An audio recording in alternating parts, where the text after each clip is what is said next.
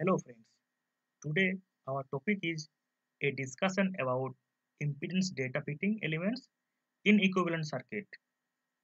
That means contribution of an element to total impedance of the system. Okay, let's start. So impedance of a system. Everybody is familiar with impedance. So impedance is a measure of effective resistance of electrical circuit or its component to alternating current. So impedance is a combination of resistive part and reactance part as expressed by Z equal to R plus J into X, or you can say real part of impedance plus imaginary part of impedance. Here by Z we are representing impedance and R means real part or resistive part and X means the imaginary part or reactance part.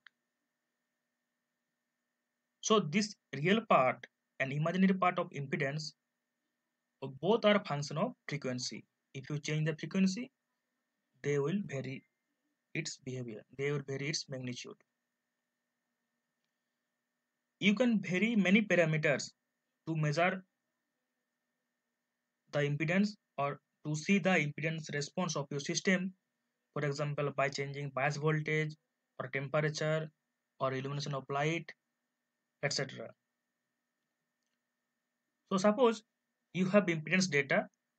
For example, you can measure your system impedance value using some sophisticated instrument. For example, AZLN 4294A, this is an impedance analyzer, and you collect data and you plotted real part along the x-axis and imaginary part along the y-axis. So now you have scattered plot of your system impedance data.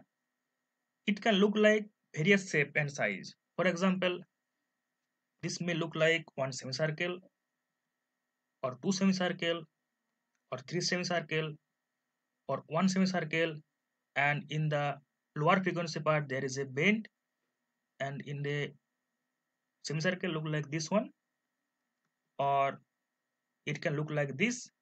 That means in higher frequency region there is a, it's like straight line, and in lower frequency it's look like a semicircle, or it can look like a depressed semicircle, or it can look like an inverted semicircle, or it can look like one semicircle and in higher frequency there is a straight line going downwards, or it can look like a semicircle and then in the low frequency range there is a straight line behavior, or it can look like initially, that means low frequency there is a straight line and then another straight line, and in high frequency it look like a semicircle, or it can look like in lower frequency range there is a straight line, and when you are going to high frequency range it will go this look like this is a straight line. And there are many more shapes and size. So to get some idea about your system from impedance measurement, you have to analyze your data. For that, you have to feed your data with various circuit elements. Here we will discuss about various circuit elements and their contribution to total impedance of your system, so that it will be easier for you to feed your impedance data. Okay, but now we will discuss about various elements. First is resistor. So we are denoting it by R, and its contribution to impedance is R. That is a well-known circuit component. Next is capacitor.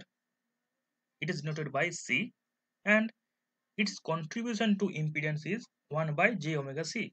Here omega is the angular frequency and c is the value of the capacitor. So if you want to know more, you can see our previous video, that various types of capacitor. Our next element is inductor, that is L, and its contribution to impedance is j omega L. Here L is the value of the inductor. Next is constant phase element, we are denoting it by CPE or Q. This is a very important element, and its contribution to impedance is 1 by P j omega whole to the power alpha, where P is a constant and alpha lies in between 0 and 1. So for example, if the value of the alpha is 0, that means 1 by P j omega whole to the power 0, that means 1 by P, so it will a pure resistance. Otherwise, if the value of the alpha is 1, then the impedance value is 1 by P j omega whole to the power 1, so it will be like 1 by j p omega, so it is a pure capacitor. So that means constant phase element is an element that's impedance in between a pure resistor or pure capacitor. Now next is Warburg constant, that we are denoting by W, and its contribution to impedance is sigma divided by omega to the power 0.5 into 1 minus j. So it is actually a constant phase element with constant phase of 45 degree, and its magnitude is root over 2 divided by root over omega into sigma, where sigma is Warburg coefficient.